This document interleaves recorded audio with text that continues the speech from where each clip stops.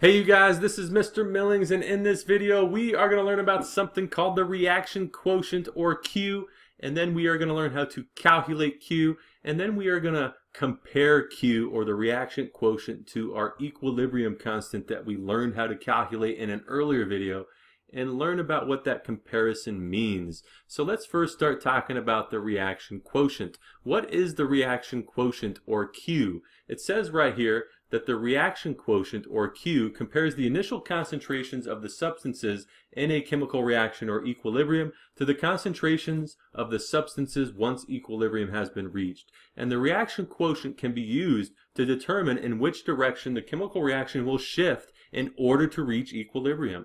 It says right here that if Q, or the reaction quotient, is greater than the equilibrium constant, then the reaction favors the reactants, and the reaction will shift to the left to reach equilibrium. If the reaction quotient, or Q, is less than the equilibrium constant, or if Q is less than KEQ, then the reaction favors the products and the reaction will shift to the right to reach equilibrium. And if Q equals KEQ, then the reaction is in equilibrium currently. There is no side that is favored, and there is no shift in either direction, since the chemical reaction is in equilibrium at that particular given moment. So let's go ahead and apply this concept here. Let's suppose we have a chemical reaction where A is reacting with B to produce C and D over here, and we want to figure out Q. We want to know what the reaction quotient for this chemical reaction is going to be. Well, to get Q here, we take the product of the initial concentrations of our products, which in this case here we have the concentration of C raised to the C power, whatever this coefficient is. And this not here, this symbol is called not. This means the initial concentration of C raised to the C power times the concentration of D, the initial concentration of D raised to the D power, which would be the coefficient that comes in front of D, divided by the product of our reactants here, the concentration of our reactants. So we're going to take the concentration of A raised to the A power, where A is the coefficient that comes in front of A, and this again is the initial concentration, times the initial concentration of B raised to the B power. So to calculate Q, that's how we're going to set this up. And so now what we can do is we can apply this concept of Q to some different chemical reactions, and then we can compare our Q value to the equilibrium constant and determine which way the reaction is going to shift in order to achieve equilibrium. So let's go ahead and apply this concept to a problem. In this first example, it says the following amounts of each chemical involved in the chemical reaction shown below are found in a 2.50 liter container initially. So initially we have 1.50 moles of A, 2.50 moles of B, and 1.25 moles of C in a 2.50 liter container. Here's our chemical reaction, or our chemical equilibrium. A plus B is producing C. However, this is in equilibrium, and we know that the equilibrium constant here is 5.7. So we have to find the reaction quotient, Q, for the chemical reaction and determine which direction the chemical reaction will shift in order to reach equilibrium. So the very first thing we are going to have to do is find the molarities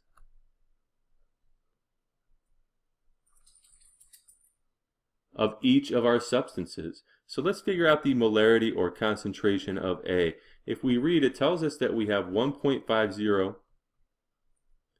moles of A in a 2.50 liter container.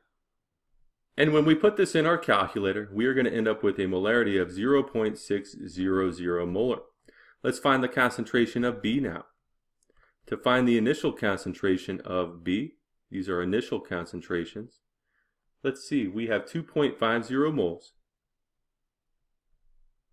2.50 moles in 2.50 liter container. Put this in our calculator, we'll get 1.00 molar as our initial concentration of B. Let's figure out now the initial concentration of C. It tells us we have 1.25 moles of C in 2.50 liters or a 2.50 liter container. When we put this in our calculator, we are going to end up with 0.500 molar. So here is our initial concentrations of substance A, B, and C. So now what we need to do is we need to write our expression, right? Our Q expression to figure out how we're going to solve this problem. So in step 2 here, we are going to find Q. So we know that Q is going to equal the initial concentration of C, or our products. In this case, we only have one product, so Q is going to equal the initial concentration of C raised to the second power, because there's a coefficient of 2 here, divided by the initial concentrations of our products, or of our reactants. And we only have 2 reactants here, so the initial concentration of A times the initial concentration of B. So we know these values, so we can just plug them in. C is right here. The initial concentration of C is 0.500. And we can go ahead and leave the units out when we're calculating our Q value. Q typically has no units. We're going to square this, and then we're going to divide this by the initial concentration of A, which is 0.600, and then the initial concentration of B, which is 1.00. And when we put this in our calculator, 0.5 squared, and we divide this by 0.600 times 1, we are going to end up with a final answer of 0.417. So here is Q. Q is 0.417. So if we take a look here, KEQ, our equilibrium constant, is 5.7. Q is 0.417. And so we see here that Q is going to be less than KEQ, right? 0.417 is definitely less than 5.7. And so because of this, if we take a look, if we take a number line here, and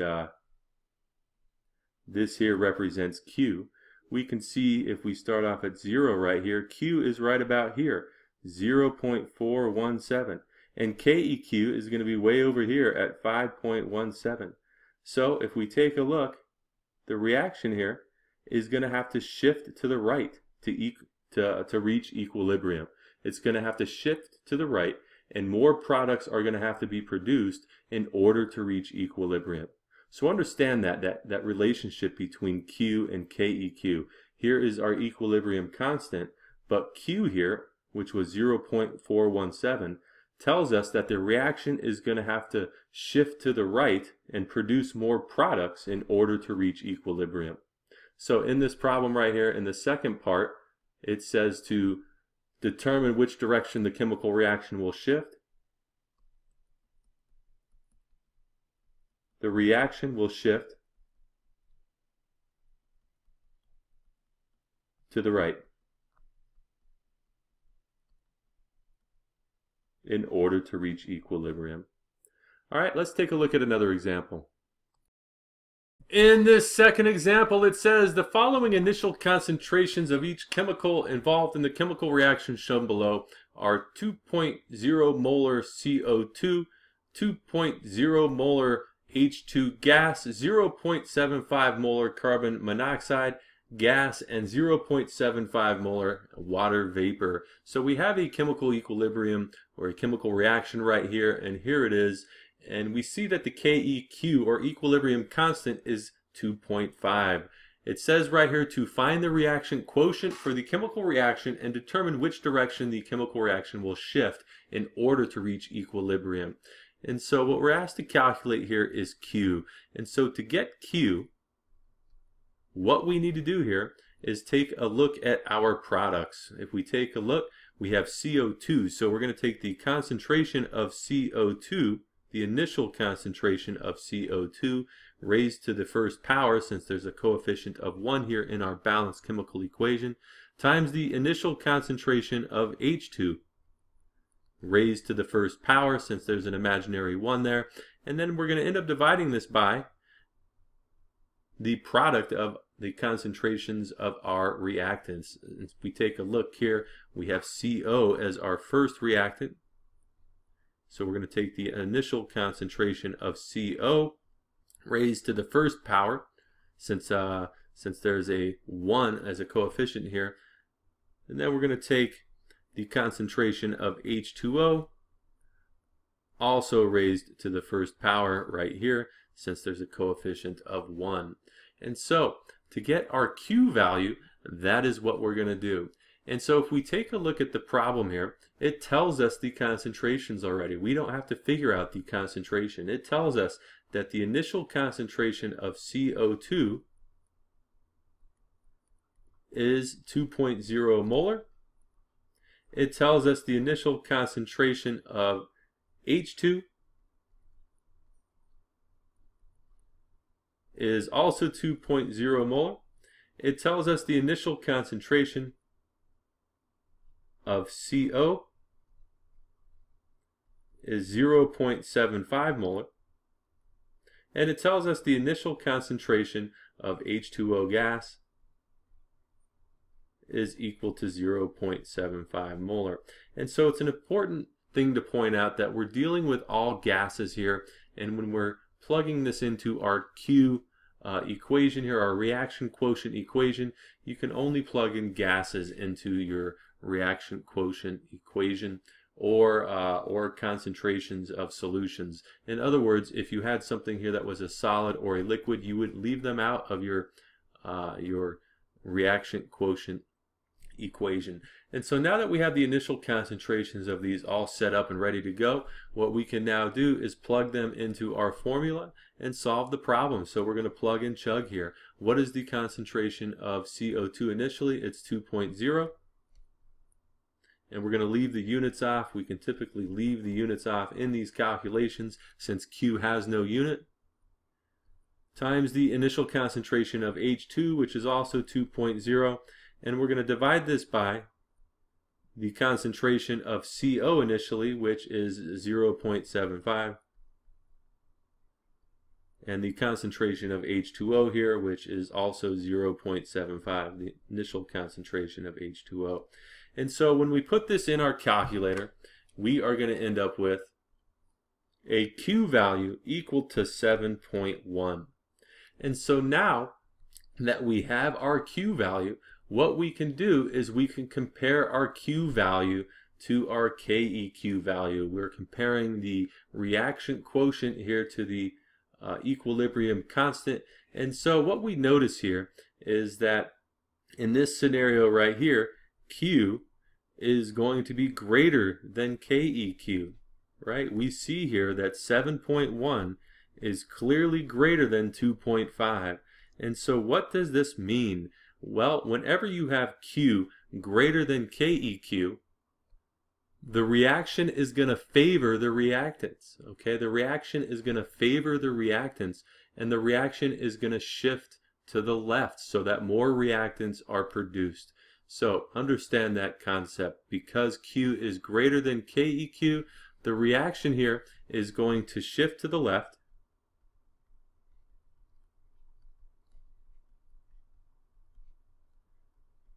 To achieve and reach equilibrium.